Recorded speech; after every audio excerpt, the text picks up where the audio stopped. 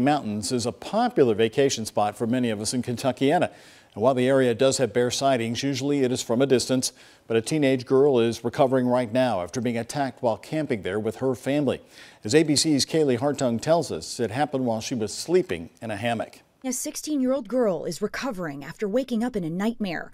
A black bear attacking the teenager while she was sleeping in a hammock just feet away from her family in Great Smoky Mountains National Park. This bear was exhibiting predatory behavior.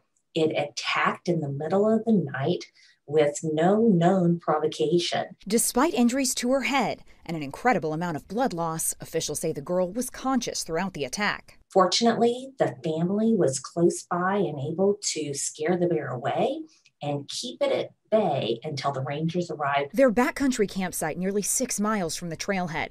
In very steep terrain with thick foliage, Tennessee National Guard had to perform an emergency evacuation mission by helicopter. We actually had to do the hoist rescue into a very tight space.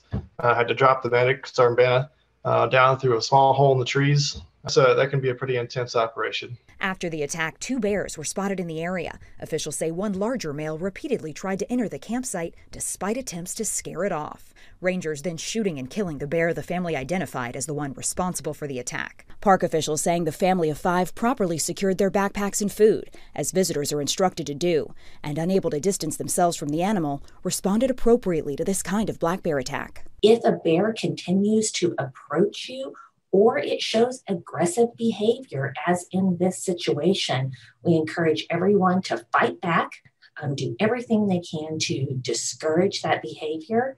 And in this incident, the family was successfully able to thwart that bear from any more serious attack. This comes just days after a woman in Alaska was chased off a hiking trail by a group of grizzly bears. She fended them off with bear spray, but it took 40 hours for her to find her way back to safety. As national parks across the country are flooded with guests, encounters with bears are on the rise, but attacks are rare. Black bears are the most common in North America, grizzlies more scarce.